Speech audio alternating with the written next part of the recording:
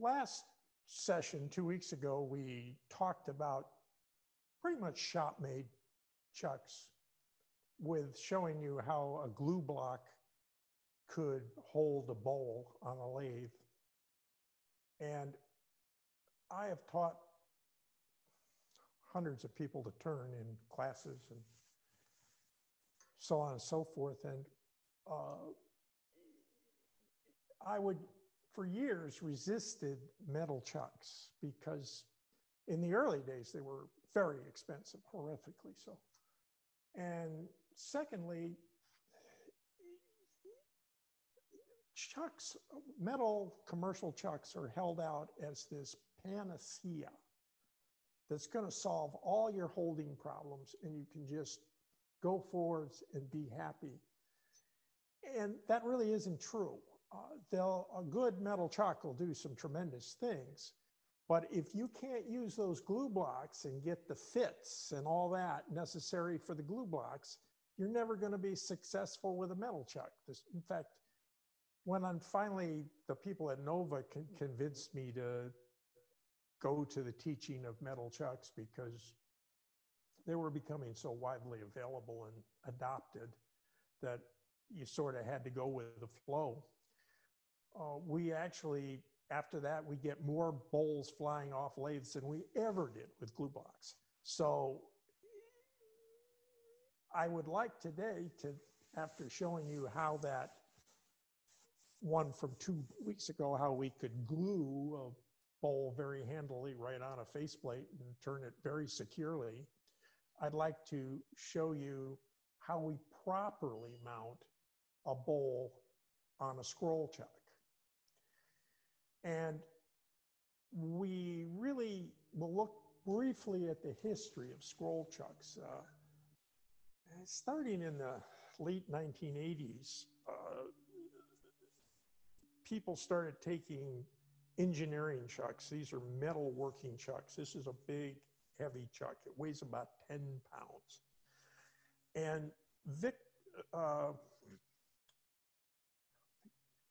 company in England was the first one to start peddling these are Polish chucks. They were made in the Eastern Zone in those days. And they were very reasonably priced and very well made compared to chucks made by Rhone in Germany or all of your US chucks makers. The problem with these chucks, with most of them, are 3 jaws for engineering lathes, because most often in an engineering lathe, you're grabbing either a round bar or a hex bar. And hex bars, of course, become a bolt because of the 6 sides. Well, they do make 4-jaw ones, and they're very handy because once in a while you work on square stock. But the jaws are very narrow at their inner surface, and so they tend just to dent the living bejesus out of a piece of wood and not really center it very well or hold it exceptionally well. But again, there was the fact that you could just tighten this thing quickly and grab something and go with it. And that's appealing to people. It really is. It's sort of like Soma. I'll put this over here. And I'm going to switch cameras now.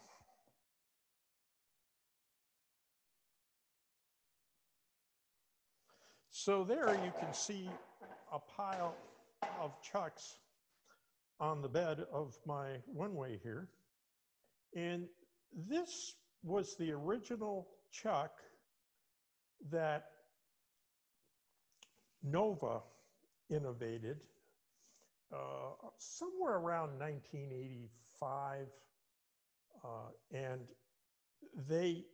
it was what you call a lever chuck, in that you stuck 2 levers in these 2 holes and you turn these 2 parts, and that would open and shut the jaws. And it's actually a pen and ink drawing that I did of this chuck that was in the email notification of this meeting.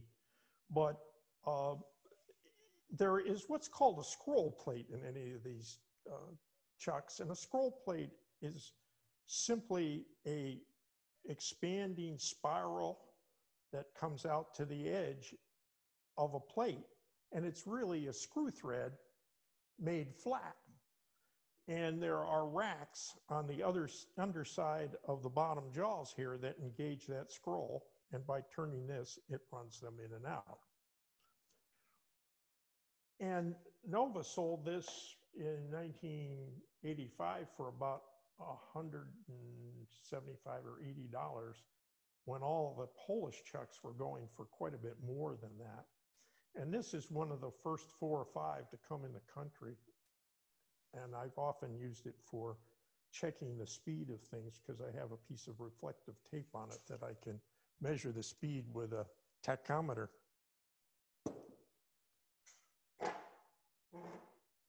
One problem with lever chucks is it's only so much torque you can get on those 2 levers. And so most of the manufacturers quickly, including Nova, went over to gear-driven chucks. This is their gear-driven chuck. It drives right here with a hex key. And Nova chucks do work backwards. The scroll of Nova chucks is the reverse direction of all other chucks in the world. And so they can be a little niggling until you get used to it. I have enough different chucks that I seldom use the Novas anymore because everything else runs the other way, and I'm used to that. And all my metalworking was with right-hand scrolls too. The reason for them reversing the scroll direction is that with metalworking chucks, there's no safety in them. If you wind the jaws all the way, you can just slowly pull these jaws out of the chuck, one jaw at a time.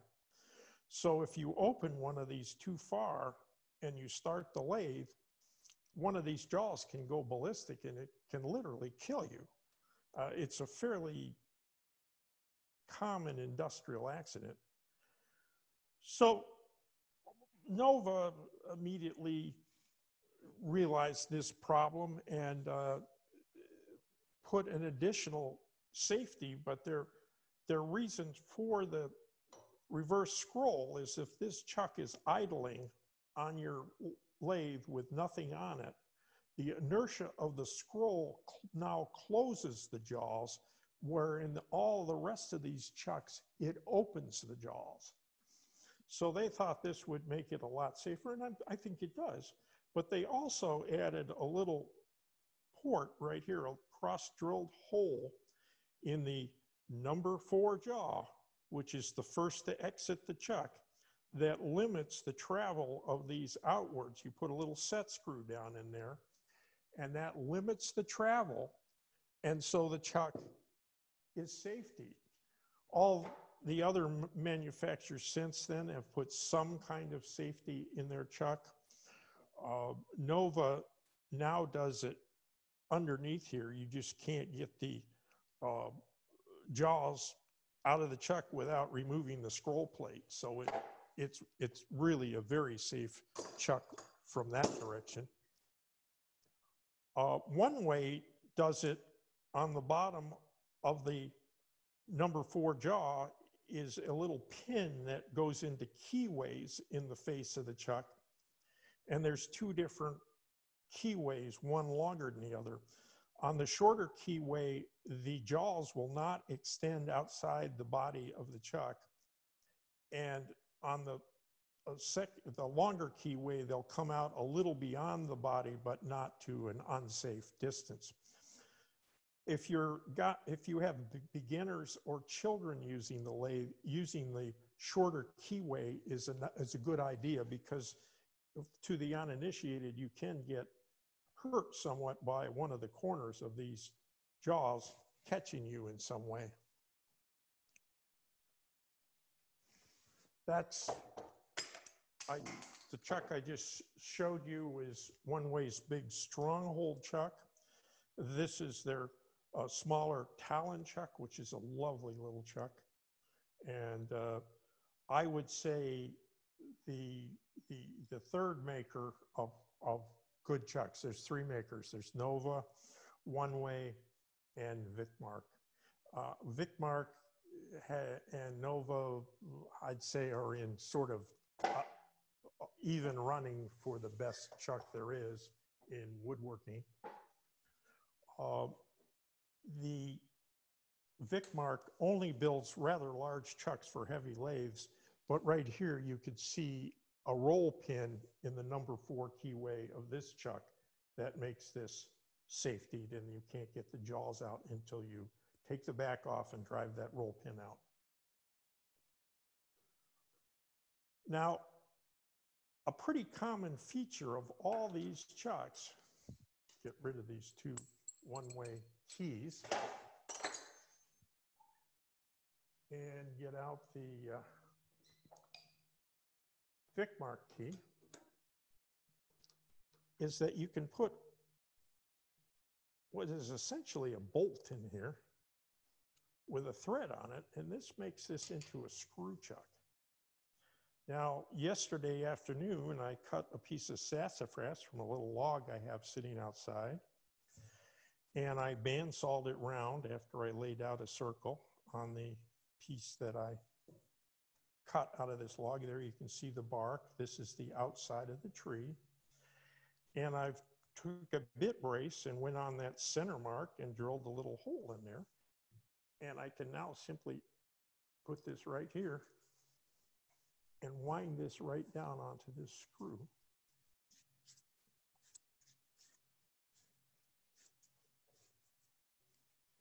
I'll lock my spindle for a second.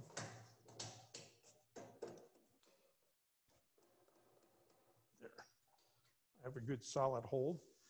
And the advantage of using a screw chuck for your initial hold is that you get perfect centering of your layout. I can look at this scribed line here, and it's pretty well running perfectly.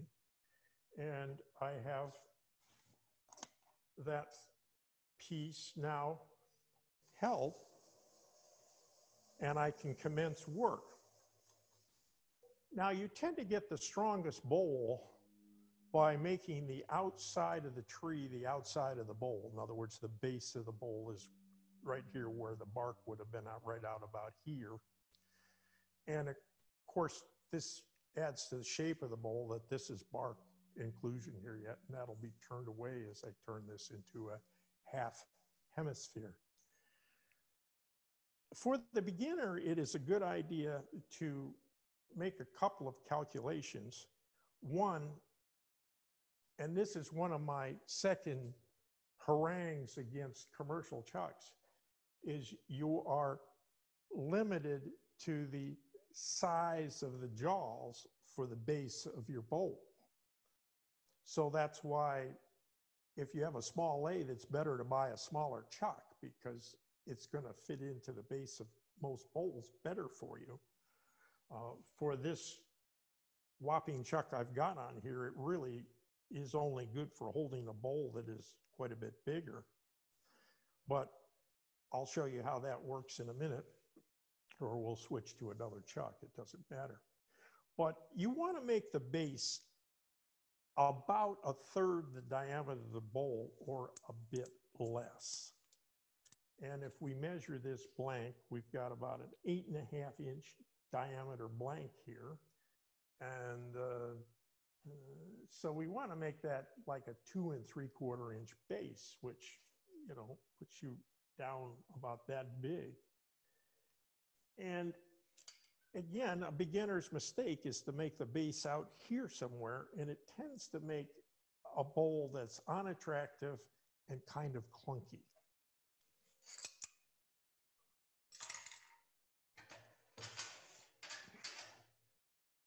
So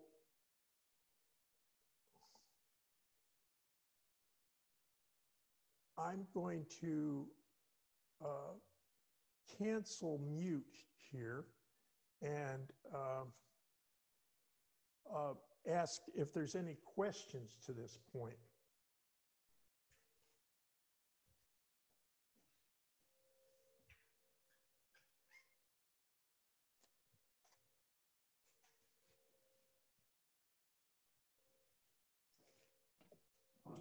Maybe I did not unmute you.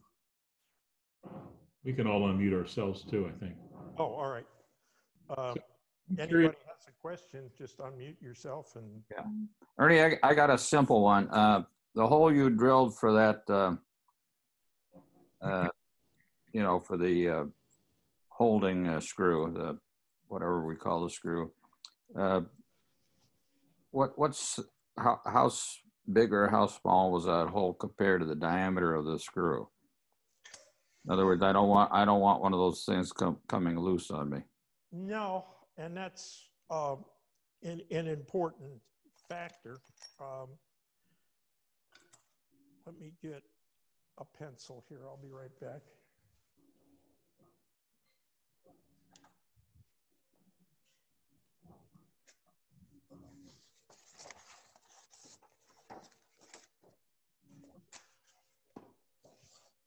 If you take a thread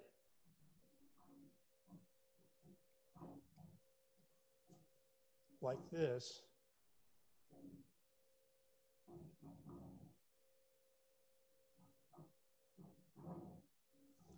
under old terminology that I was taught when I learned machining, you have the crest diameters, which are the diameters across the crests of the threads on both sides.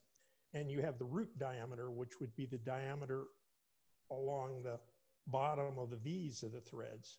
So this would be the root diameter. This would be the crest diameter. That's been replaced, and it was replaced about like 1975 with minor diameter and major diameter. But you generally want to make that thread, that hole, just above that root diameter. If you go below the root diameter, you'll be actually splitting the wood as you drill down, as you run that screw in there, and you will actually lose holding strength. So optimally, you want to be just above that root diameter, a little bit larger than that. So you're getting about 70–80% of the thread holding. And the larger you get, the worse it gets. And also you've got to adjust those figures a little bit for physically harder woods and physically softer woods. To drill the hole, I use a common bit brace with this there. So it's powered up, it works great. How are you measuring the root diameter? You can actually get in there with a pair of calipers pretty easily. Also, you may find that there's a suggested hole size with for the chuck. Right there, you see a pair of calipers gets in there to the root pretty well. So I'm reading a root diameter of about 375, 3/8 on this would be about right. What don't you like about the one-way that's inferior to the Nova or Vicmark? I'd say one-way is my favorite chuck. I've used them more in my lifetime. The Vicmark is very heavily built and is a very nice chuck, but again, it's only for pretty large work. They make one smaller than this. It's also more expensive, but one-way's chuck also, I think, may be superior in that in all of the other chucks, the adapter, and they all work this way, there's an adapter at the back of this chuck that screws in and fits it to your lathe spindle. So this allows you, with any of these chucks, if you buy a new lathe with a different size spindle, you just buy a new adapter for it. You don't have to buy a whole new chuck. One-ways goes in on a machine taper from the back. It's actually a tapered piece, and it's held in with 3 set screws right here. To take this out of there, you have to remove these 3 set screws then screw them into here and alternately tighten them a little bit, and it'll pull that taper apart. It's a locking taper. And a locking taper is more accurate than a machine thread for centering something.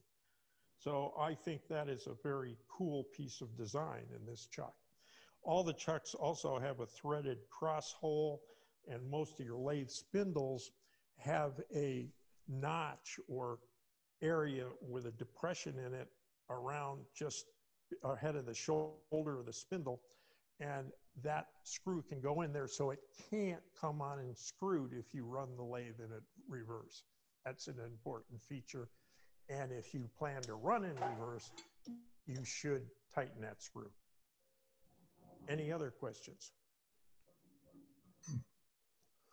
All these chucks also need to, every so often, be torn down to pieces.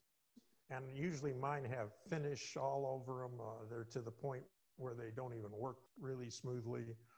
And I just throw all the metal parts in a bucket of lacquer thinner and let them sit for a day or so, and that then wire brush them all by hand and with a brass wire brush and get all that stuff off of them and put them all back together with a little dry slide in them for lubrication, and they will work like new. So let's look now at using a bowl gouge to make the initial shape of this bowl. And I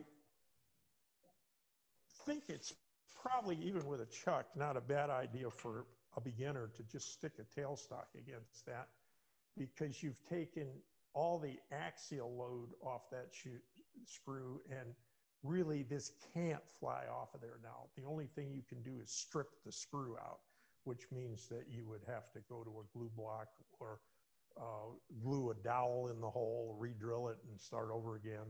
There's a lot of solutions, but none of them are pretty. But the way to properly use a bowl gouge, and I might just add one other thing here. If you try to use a spindle gouge and you hold it down against this, twice the revolution, you'd just be digging right into that end grain. And it often will rip the piece off the faceplate or break the gouge handle. I've seen a lot of weird accidents over the years. With a bowl gouge, we are actually going to cut parallel to the axis of rotation. And we're going to keep this little nose bevel right here rubbing on our cut. And we're really going to guide the cut by twisting the tool to maintain the quality or achieve the quality of the cut. And we're going to direct the cut by swinging it on the rest. It's always going to remain fairly level on the rest. So we started, I'm taking my left hand and just dragging that in a straight cut. The flute is pointed to about 930. There, I now got a place where my nose bevel is rubbing. I will turn that until the cut goes sweet. And now by simply pushing on the handle, it will cut.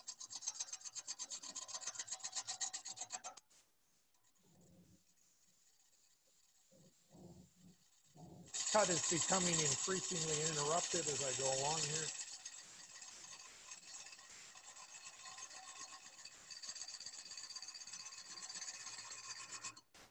I almost always keep my pinky in the chip screen, and this keeps me from getting hit in the face by the chips.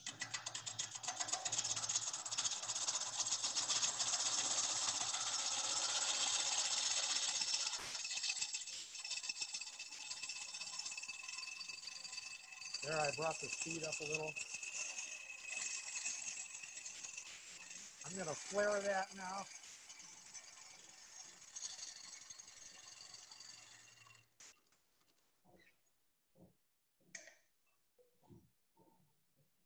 And you see we have a nice smooth cut there because it's a sharp tool.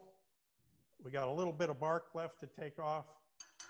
We probably could set the base diameter now. I'm going to set it at about something like that.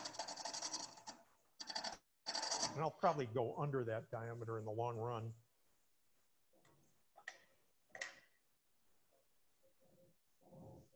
I'm going to pull the tailstock, get it out of the way. I'm also going to take the live center out of it so I don't back into it and surprise myself.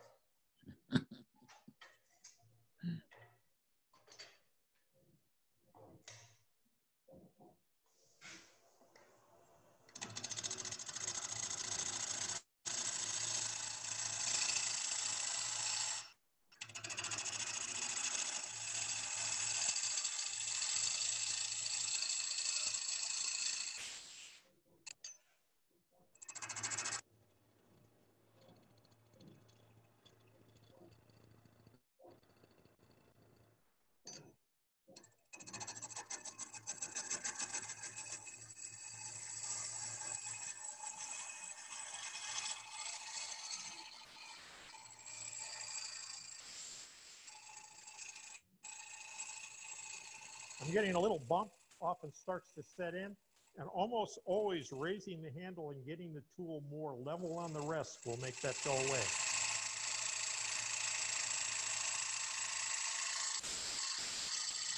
But if everything's happening, one finger on the tool, all the control is in the right hand. I'm swinging it, flaring out. A beginner's mistake is to try to drag this tool with your left hand. And really, if you can't control it with your right, you will never control it. Once you achieve that ability, then you can start doing this too. I often will control the cut with both hands in some kind of weird situation. Another nice accoutrement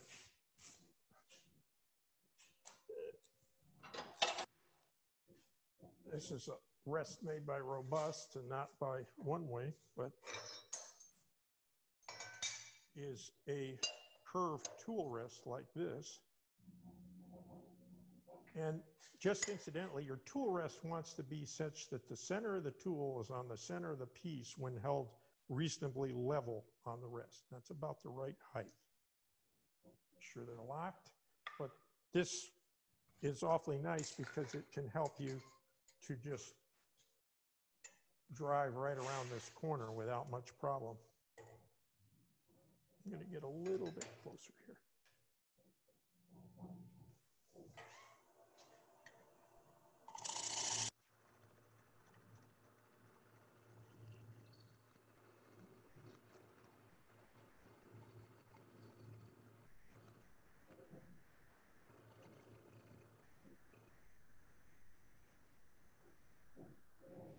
Now, this is an important, I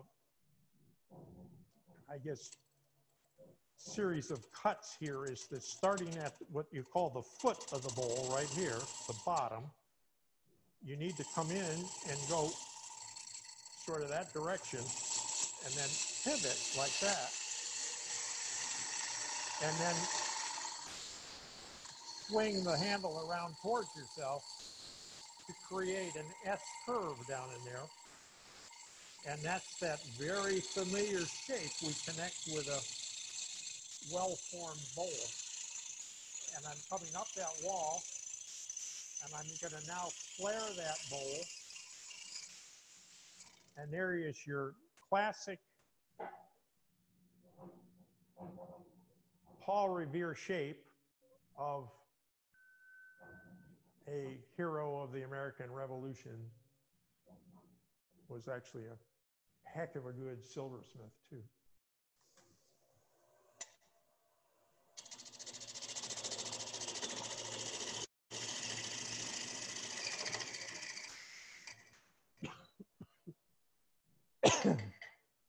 Dust.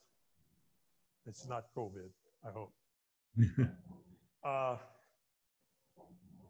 So there's basically our outside of our bowl. There are some things we can do to improve that finish, and I'll show you those right now. This is what I call the trick cut, and it works excellent on the outside, but We lost video, Ernie. all right, thank you. It's every 15 minutes, I think, or every 10 minutes it times out.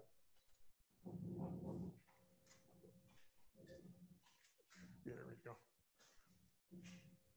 I've raised my rest, and this is what I call the trick cut, but I'm going to set this tool way up like this on its side, and I'm going to rub this bevel on the surface and roll it until the edge cuts. And I'm going to make a little cut right across there, and it will leave a finish that will save you days, if not hours, of sanding. I'm going to also zoom in a little on that so you can see it a little better.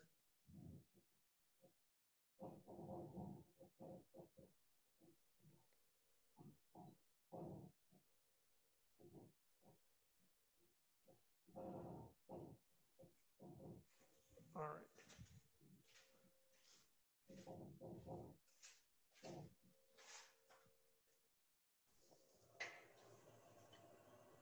But I'm going to start there right like that and just bring that.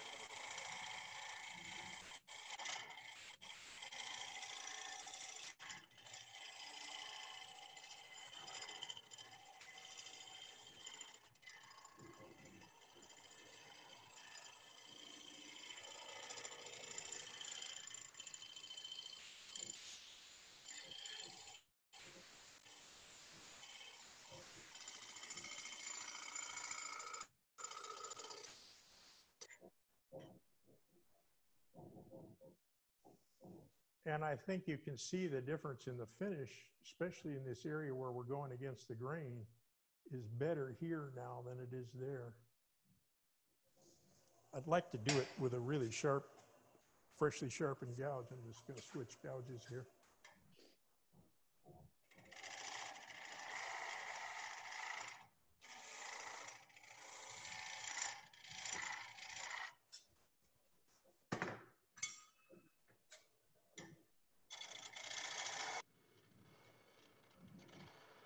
There we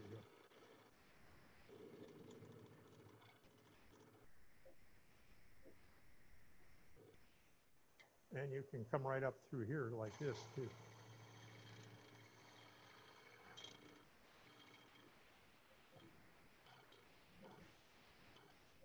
Now watching me do it with this gouge, it can also be done with a spindle gouge, but the trick of using it is to put the gouge this way and work really sideways like this. And this is the way I generally do it, to be honest.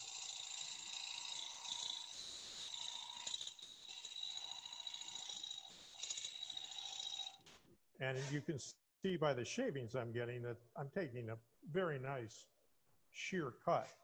And that will just save you an awful lot of time to perfect that, of not having to sand all this tear out. On your plank grain right in here, it won't make much difference. And a scraper would not be effective, or it would be dangerous? A scraper will never improve a finish.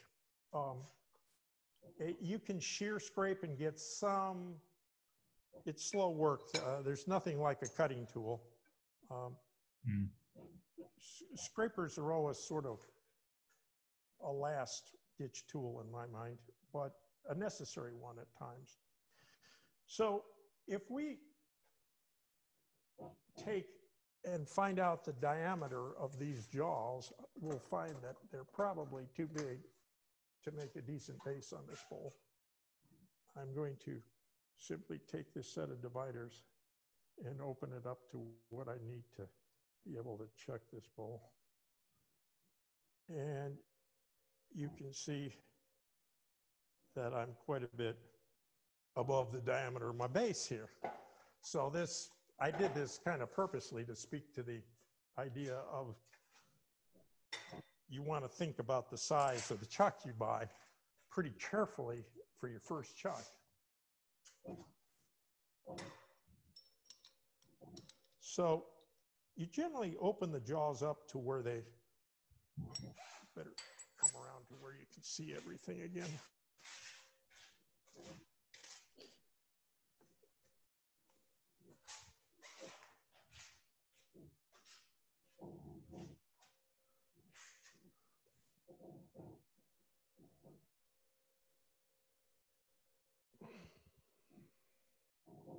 There.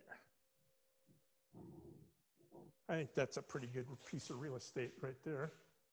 Ernie, you've got a white square on the screen, which has been covering up where you've been cutting. Yeah, I can get rid of that. Sorry about that. That's a, you just bring up that to tell where you're focusing, pretty important. So I've opened this till it's a perfect circle. And if you get outside of a perfect circle that those jaws make, they tend to only hold in the middle. And if you're inside that, they only hold at the outer edges of the jaws. So you get the most holding out of this diameter. And I'm setting the dividers to that diameter.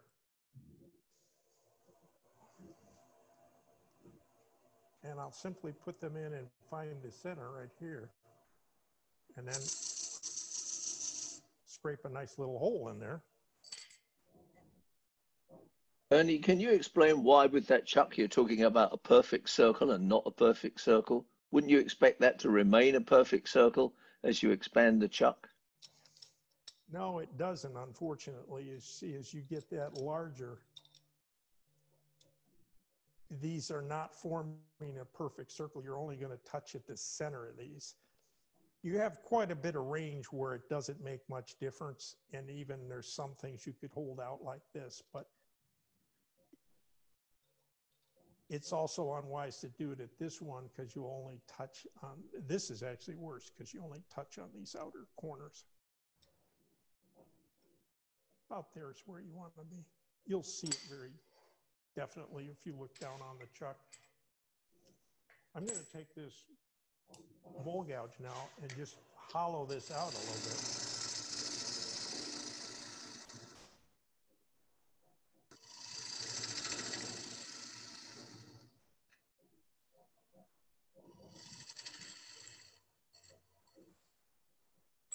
And now I'm going to raise my rest to scrape.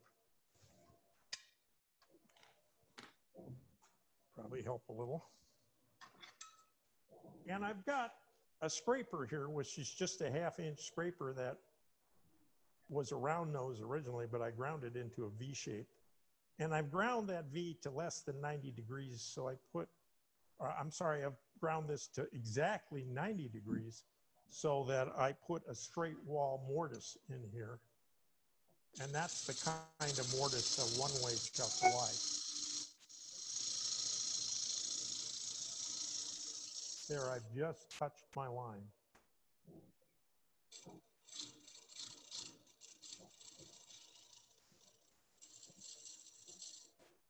And I'm going to just break that corner. But if you see, I have a perfect recess in here. And there's a couple of things that's important. It's important that this be a level, fairly flat surface down in here because the faces of those jaws touch that, and that's what brings this straight on the chuck. And then these can expand into that surface right there, and that's what holds it on the chuck. So let me get my chuck key here.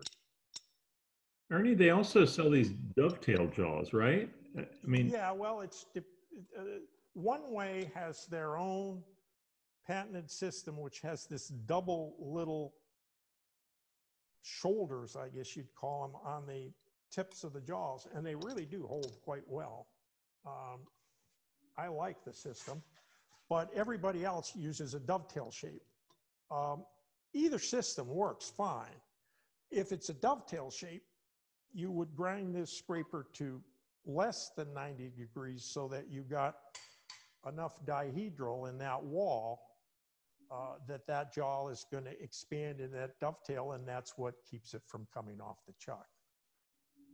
So are they thought to be safer or have greater holding power, a dovetail? I don't find any difference between the two. Both systems seem to work quite well. This one was the brainchild of Tim Clay, who is a Dutch engineer and a very good one. So Ernie, you're holding this on this chuck by the outside diameter of the chuck and unscrewing it to make it wider to fit in that mortise that you've turned. Exactly. Why would you do that and not make like a tenon and grab it from the outside? I have found in bowl turning, and that most people use a tenon, but you take a tenon of that diameter, you don't have very much cross strength in it. And I've seen students break them off almost every time they catch, they break it off. An experienced turner, it probably doesn't matter, but as long as you leave enough hoop strength around this base here for that thing to expand in there, I feel it's a much stronger hold. Okay, thank you. And again, that's subject to interpretation, but that's my take on it. Ernie, I'd like to just make the comment. I've recently gone to the Nova with the dovetail approach. Mm-hmm. And Nova makes a dandy little dovetail chisel, if you will. I've forgotten the proper name for it, to cut those dovetails. And it works just fine. The only real problem I have, or not problem so much as a criticism, is that the dovetail joint is deeper. So when you get done with your bowl, you've got a relatively significant indent in the base there where that dovetail recess was. Well, it's seldom necessary to go very deep with a dovetail.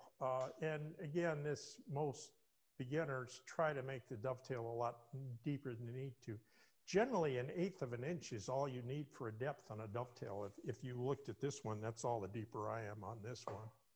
And as little as a 1/16 will work sometimes.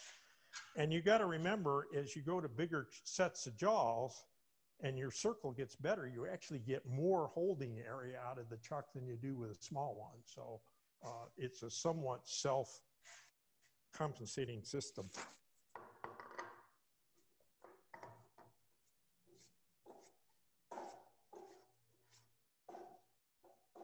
There.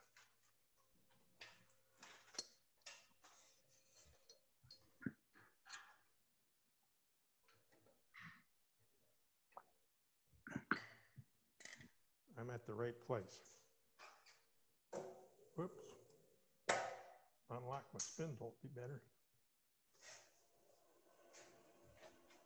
Now to make an internal cut, you really need to come around like this, and the handle has to be all the way pointing at the camera, actually, which it's not 90 degrees to the lathe, but it's probably 45 degrees to the lathe to start with here. And I'm going to start there with a little cut. There we go. And I'm just going to come right around like that. And now instead of pointing at 9 o'clock, it's pointing at about 3 o'clock, the flute. I make a scrape cut until I get a little bit of a shoulder to rest on. Then I turn that slowly until I find the sweet cut. And then I just come right around like that.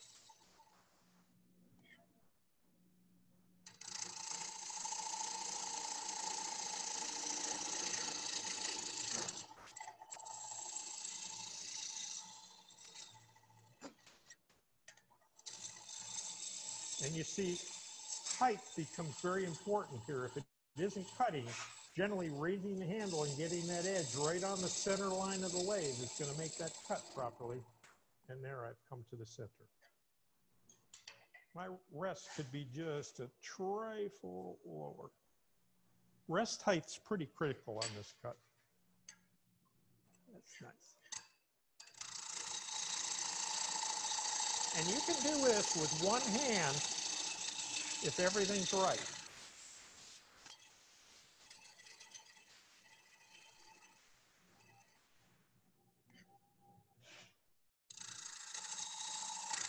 Yeah.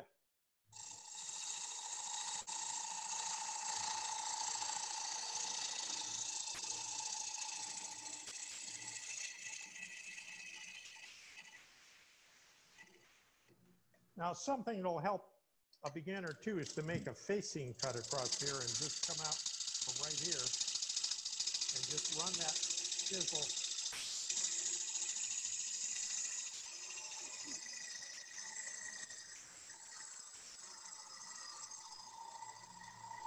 I just threw chips all over my computer keyboard. Oh, joy. One thing you want to really do is you've got a very, very sharp edge there. It's the same as a Hobart meat slicer. And you want to come in here with the dead sideways on the gouge and just scrape that until it's got a chamfer on it and it's not going to cut you. See how much easier the start was?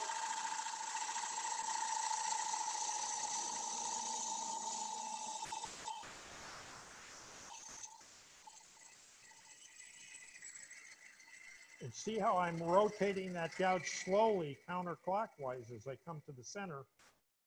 From the gouge's point of view, as that tenon gets smaller in there, the cut has to be more and more vertical to keep this rubbing on the tenon. So you really get to where it's almost level, not quite.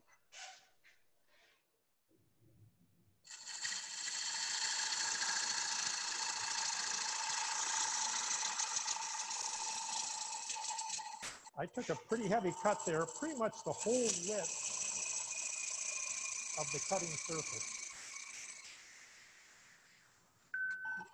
I'm going to pick that up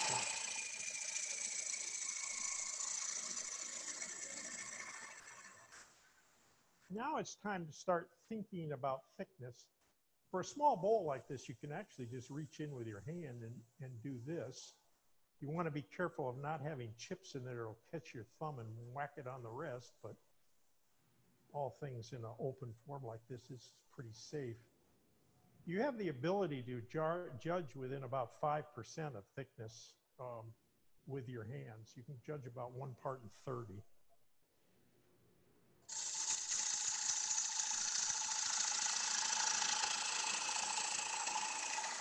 So I'm expanding the diameter a little bit without going too much deeper.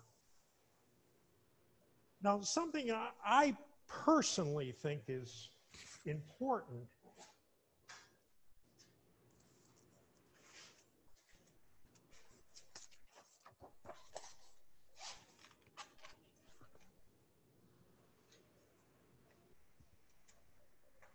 let me get my pencil. It's over here. Here's the pad. As you start cutting this bowl, we've got it somewhat like this at the moment.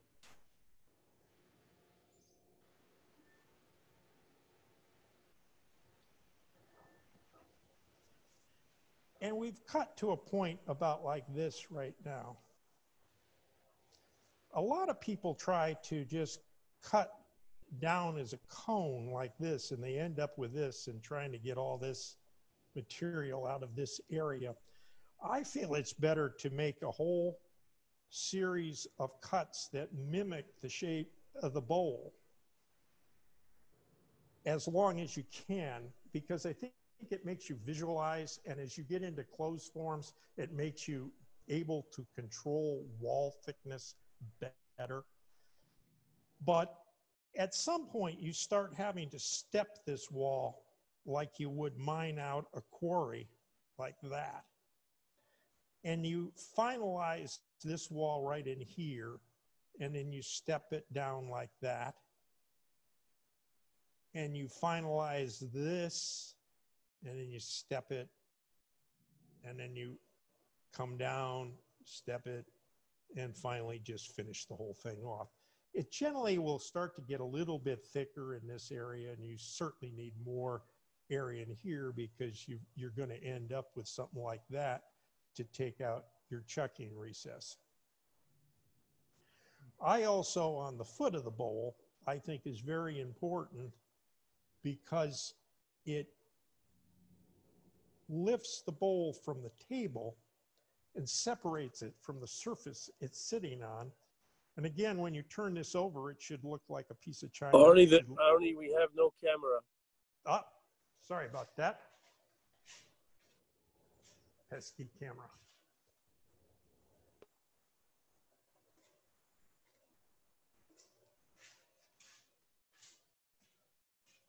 The foot of that bowl is very important because it separates it from the table. And again, it can be quite small compared, it can be a lot less than a third because almost anything you put in the bowl is going to level itself in the bowl, and all the forces go in this direction, and it tends to be stable. So the diameter of the base is exaggerated by most beginners. It's a big beginner's mistake. But if you learn to draw, you do some things to create effect. And if you're drawing a cube, say, you could make this seem like this was a surface by putting a shadow here. And we've now got a sense that the light would be up here somewhere.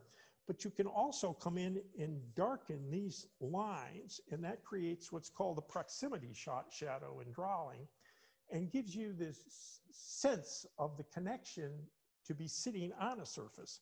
So in the bowl, when I finalize this, I will put a chamfer right here and right here, which creates a shadow line around that foot. And at the right level, when you're looking at it, it will help a little to distinguish that from the table, and I think gives it a little bit of a better look.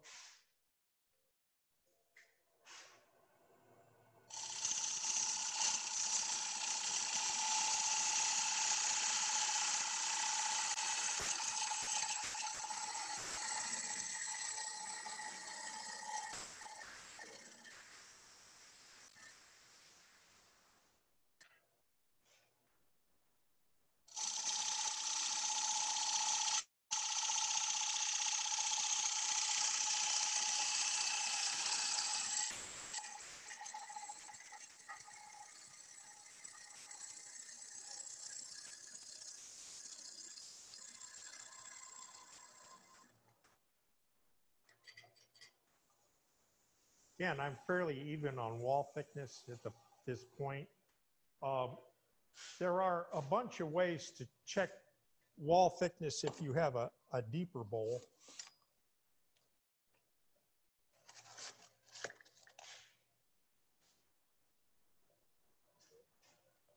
I have a fancy gizmo that costs 75 or 80 bucks around here somewhere, but I can't find it at the moment.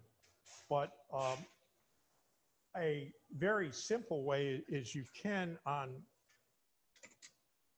a bowl this size, simply take a pair of calipers like this, and by running them down like that, I can see it. I'm actually pretty thick down here in the bottom where I'm thinner up here. You can also just take a piece of 1/8-inch welding rod and bend it around into kind of a circle and take the two ends at right angle like that and just bend that all the time till you can check a wall thickness. And you can make that for the price of a stick of welding rod, which is probably somebody at a welding shop would give you a stick.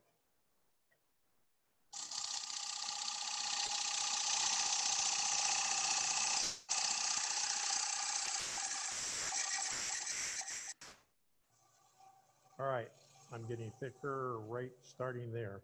So I'm gonna wall out.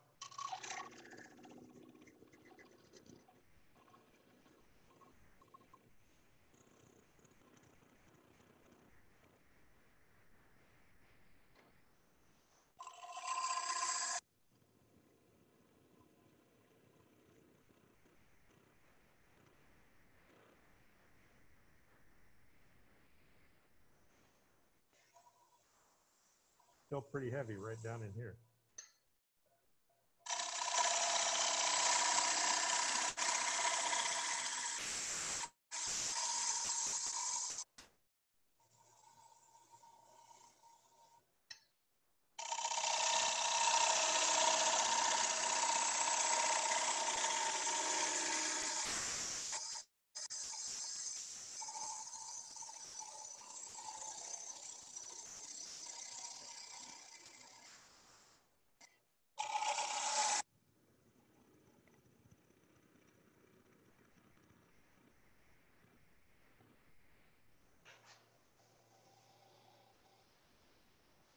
Nice. This is the point where gouges begin to fail you, and going to a big scraper can be quite beneficial. There it is. And you need to raise the rest always to scrape. Also, the beginner putting the rest a little inside the bowl, especially larger ones, so that it was sticking over like this, or getting an inside curve rest can be very useful. But I've got this downhill now, and I can just drag right across there like that. And I'm coming onto the wall now. I'm going to tip that scraper like that, and just bring it right out like that.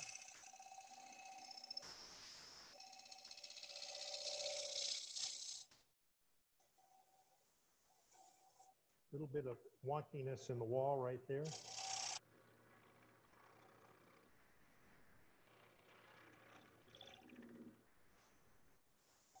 Rest can be done with sandpaper. So that is pretty much the process of turning a functional bowl of even height. You can now go to closed forms, or you can go to natural edges. One trick for a natural edge is to take that same little scraper we have right here, and you've got an uneven height there, so it's going to be very hard to start that bowl gouge. So you start here and you scrape through all the unevenness till you get down to about here, about like that. Bring the rest down to the right height. Get it inside your hollow form, and you've got to stop the lathe when you move rests with hollow form, with, I'm sorry, natural edges. So I can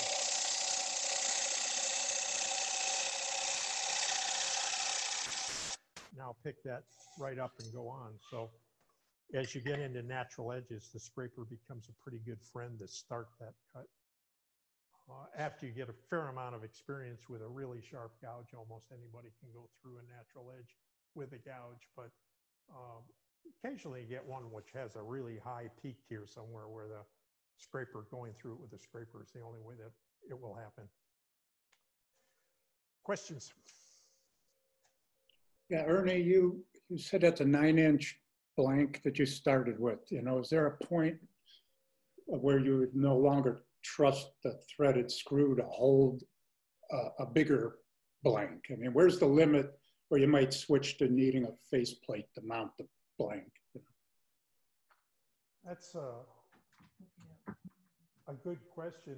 I actually have turned bowls as big as this lathe will handle, and it'll handle a 24-inch diameter with no problem. But I do go to a very heavy screw. One way makes a still heavier screw that is bigger than the one I used initially. These are both the heavy screws.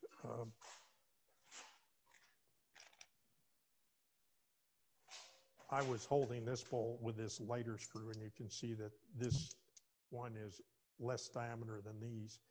And these have a really a special thread that's milled in there, and it has very straight walls. They have a lot of holding power.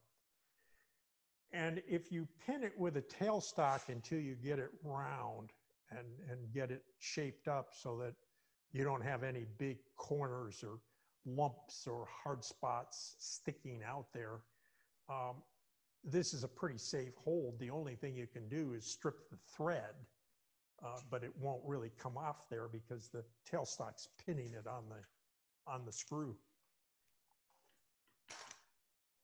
So, hey, Ernie, you didn't use that stepping approach. Is that not necessary?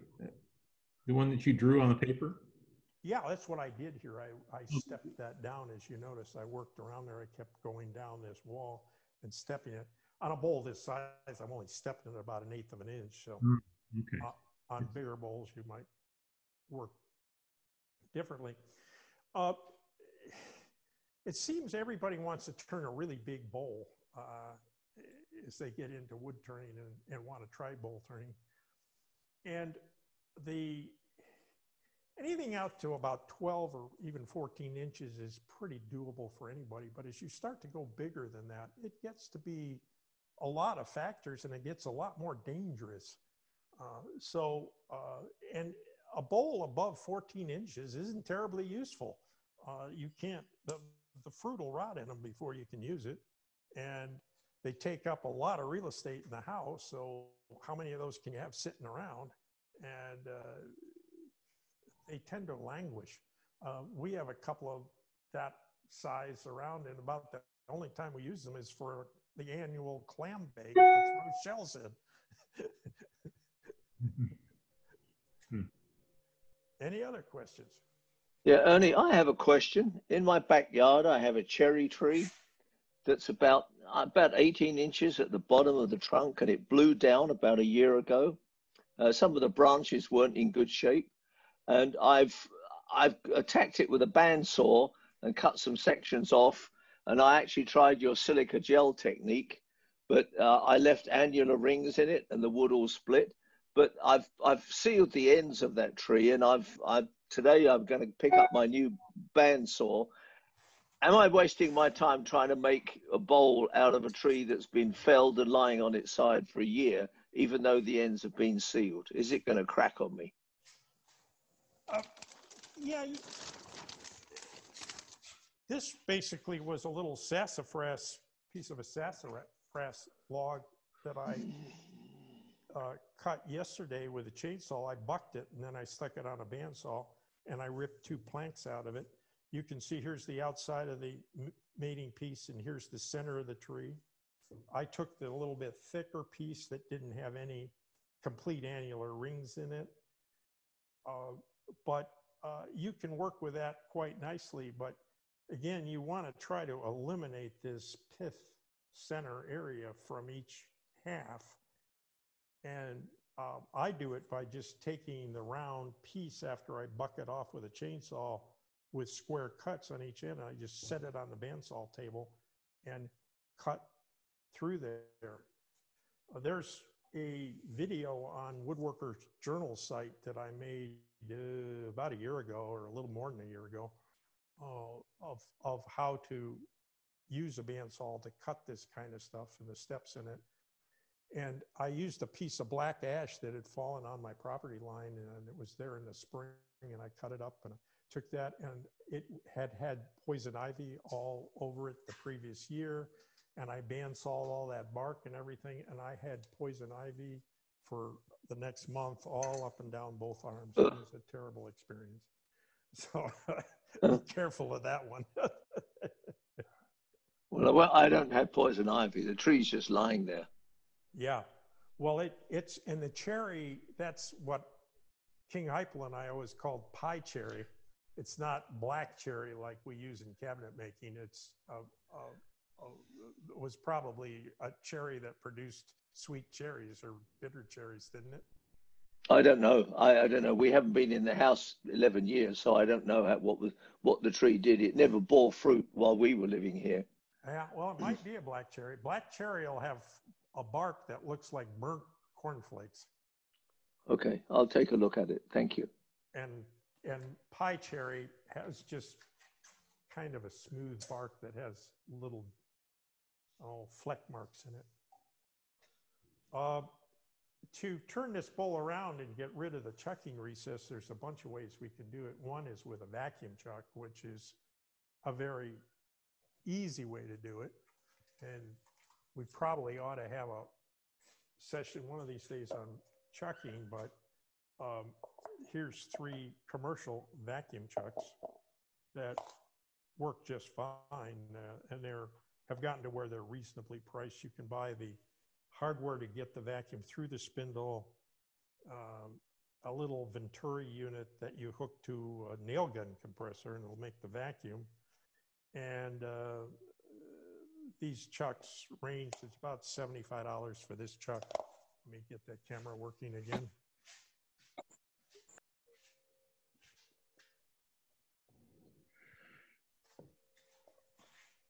And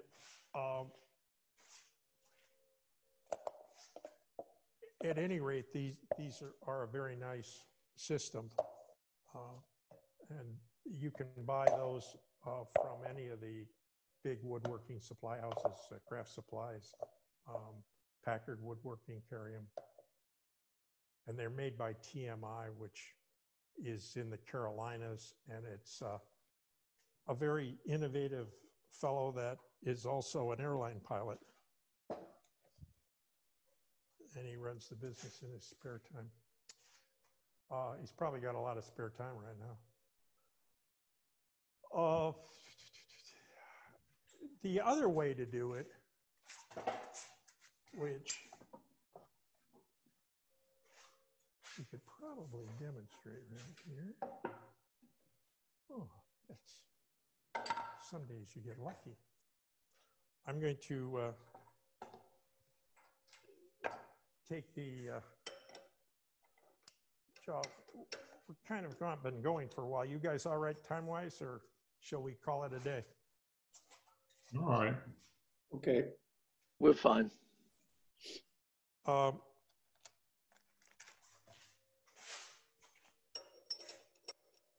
not going to do a lot here. I'm just going to show this.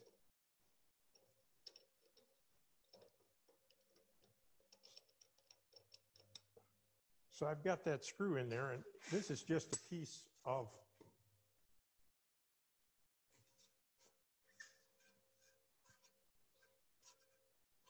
shelving, you know, it's 1x12. And we can now put that bowl in there by scraping a chamfer opening, and you can see that this opening is chamfered from the last bowl that I held with this chuck. And I simply get out my armrest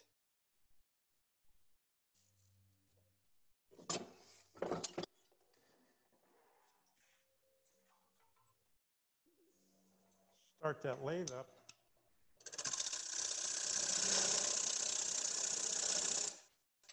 And I'll scrape an opening to match that bowl in that way. And this is the way we turn the bottom side of bowls for years.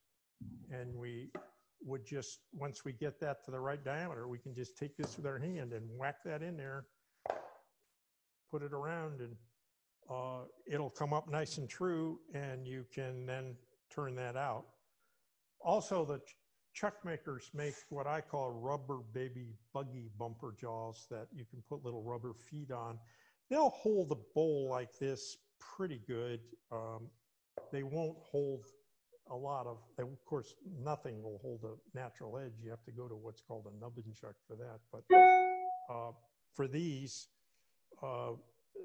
they'll work fine, but they're pretty expensive, and they don't work as good as this method does. By the time you change the jaws out in the chuck and get those bumpers at the right bolt circle, I could have done it this way and gone home and gotten drunk and gotten sober again while you completed the task. So I think this is a very good method. And if you only want to turn a few dozen bowls, this, again, I don't think anything of doing that because it's the way I learned. But the vacuum chuck, if you do a lot, is a really nice way to hold stuff like this. Because you can just put it over the vacuum chuck and you put the vacuum on very lightly, and then you just stick a round bar in here and lever against the tool rest, and you bring it right dead center, and then you turn the vacuum to full vacuum. So that's about the presentation for today. It's time for your questions. Okay, Ernie, I got a question here on vacuum chucks. If you take that face or whatever you, this thing you got mounted in the lathe right now, okay? Yeah. Mm-hmm. And well, when you any round plate, it doesn't matter what it is. And if you had a hole bored through it, and you put a face plate on the backside of it, and you may or may not need a rubber gasket. I don't. That's up to you. But why couldn't you just use a flat plate for vacuum at a low pressure? I don't think it's going to crack or cave. Actually, in several of my books, I give directions to make vacuum chucks. I make mine much like this commercial chuck, wherever I set it, right here. In that I will I'll take a faceplate and mount a piece of MDF on it, and then build up a circle out of pieces. I usually use 6 or 8 sides so that it's built like a pattern that we used to make for iron and casting. And you would build that up and then turn it smooth on the inside and outside, and just take a scraper and put a little round groove in the front of it, sometimes in several places. And then you just lay a piece of neoprene gasket material that you can buy from houses online by the foot, and you can glue it together with super glue. You don't want to use O-ring material, which is too hard. It doesn't have enough resilience for this kind of work. It has the hardness of rubber is measured in durometers, and O-ring material has a hardness of about 80 durometers, and a vacuum O-ring material has a hardness of 30 to 40 durometers. But again, you can find it, I think Packard and Craft Supplies, and probably Woodcraft and Rockler sell it. So it's readily available. Other questions? How do you get the bowl off that jam chuck that you just showed? How do you get it off once you've finished? Oh, it's really easy. You just whack it like that, and the chuck will flex enough that it just comes right out in your hand. Okay. It's not being held there by a lot of friction. I've had bigger bowls where once I put it in here, I actually laid a piece of duct tape around each side just so that it wouldn't go flying off into the wild blue yonder if the chucking loosened, and got through fine that way. Okay. The other, if you're doing natural edges, you could just mount a big block of wood or even a jam chuck in your lathe, and you can just simply put that bowl down over that nubbin or jam chuck. And it's just friction here. In fact, if you put a piece of cloth in here, you won't mar your bowl up as much if it's sanded out nice. And then you can hold it against there with a tailstock and a little block of wood. I think I showed that 2 weeks ago, and turn this off that way. So there's a bunch of ways around to tackle all these problems. And the big thing I want to get across here is that this equipment will make life simpler and faster to do all this, but